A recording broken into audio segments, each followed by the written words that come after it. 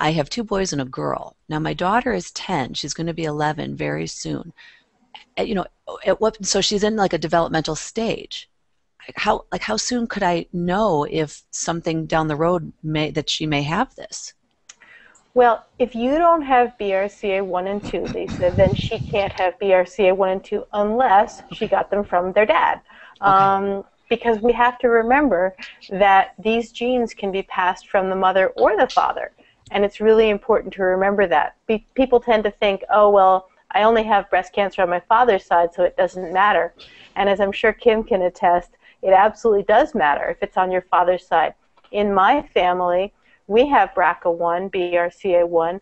My aunt and her sister, my father's sisters, both have the gene, and it came from their father. So Yep. Interesting. it's negative, so I don't have to worry about that. But I also have a strong personal family history in that my mother and her sister and their mother all had breast cancer. But we are pretty sure we know the environmental causes for them.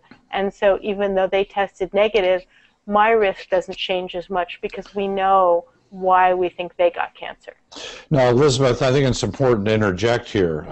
You know, I have one family right now where we've got two sisters and a mother with breast cancer. The patient is now the third of the three sisters. They're all BRCA1 and 2 negative.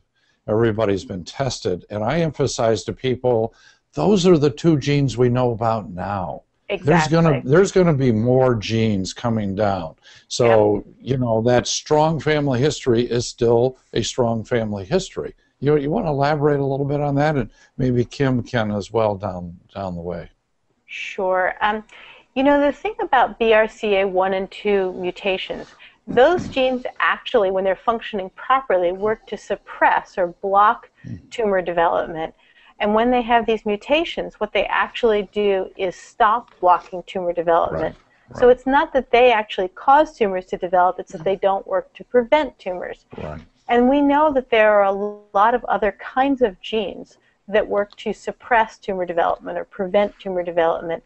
And we've identified some of those genes for other kinds of cancer. We know about them for colon cancer and certain kinds of skin cancer.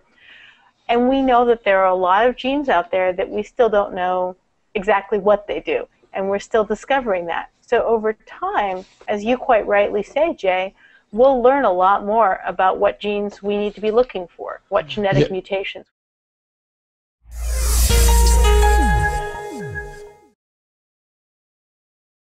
Hi, I'm Dr. Jay Harness, and I want to share with you important information that I believe that every newly diagnosed patient with breast cancer needs to know.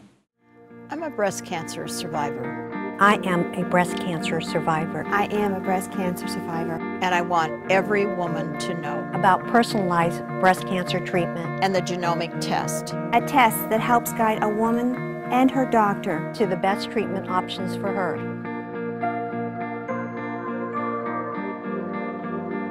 Pass it on.